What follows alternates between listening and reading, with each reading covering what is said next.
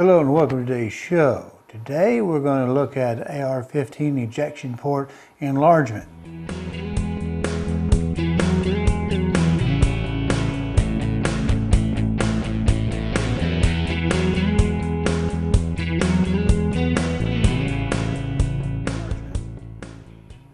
The purpose of this video is entertainment. It is not intended to instruct. There is no warranty, the written reply, and none shall be inferred. Well, let me go ahead and put this here. It may be what you're looking for, what you came to watch the video for. We'll put this down. When I started to build this particular project, I went to look to see if I could find the dimensions of the port for a 458 SOCOM or similar 450 Bushmaster, that type of thing. I went looking for uppers, and I found them more expensive than what I really thought they need to be, considering there's just a little bit of modification in the port. So I looked for the dimensions, and I found a similar upper that wasn't the mil-spec type that gave port dimensions, and that didn't look like it was going to work, and I didn't really want to grind off my upper edge here. There is a divot right there for the dust cover. Didn't want to lose that functionality, so I looked around and I saw some pictures of, and they take a little bit off in this area. They kind of square up those corners, and they take this edge down. And I figured, well, I could probably do that. I just don't know what size I really need to do it to. So what I did was, I having some ammunition, some rounds to see what would fit through the hole, and I opened them up to 610 in this area is what it currently measures out to be on this one, and 595 on this side, on the where it's a little thicker still on the side, unmodified. I could have ramped that down as well, but the shell is going to eject from this side. So I went ahead and gave it a try. Now the reason why I didn't publish this video is because after cutting it this way, I don't know what's official and what's not, but I know this one actually works. I went ahead and assembled the upper, put rounds to it. It ejects just fine. Now one of the things I was concerned with, and we'll set this aside, was if you look at the bolt carrier, you have to make sure that these are the rails that it runs on, here and here and here and here, and of course on the opposite side. So when the bolt carrier is in here, I know I cannot take this edge so far down that I don't have the surface for this lower rail to run on. Okay, so that was a concern, and I did a little bit at a time.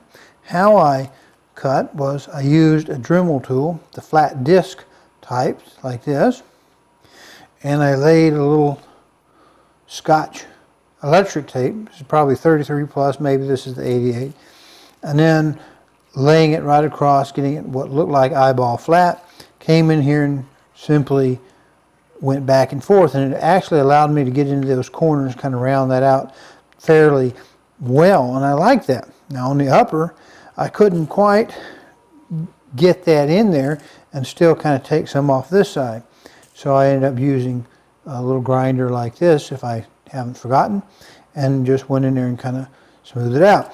Now it was a little bit rougher than I wanted to with a grinder type thing, so I took a buffer wheel like this, and with buffing compound polished the aluminum down to make a fairly smooth surface right here. I've got a little bit uneven because I was using a grinder versus the flat wheel. I found the flat wheel actually did a really nice job going back and forth. Now I'm going to go ahead and pull my little thing out there, slide my bolt carrier group in.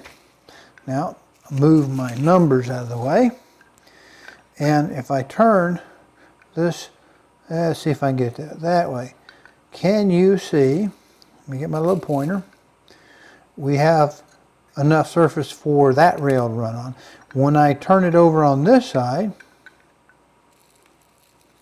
see, that's as far down as I can go without exposing that running rail. So I think that's important not to go any further down than that. We'll take that bolt out.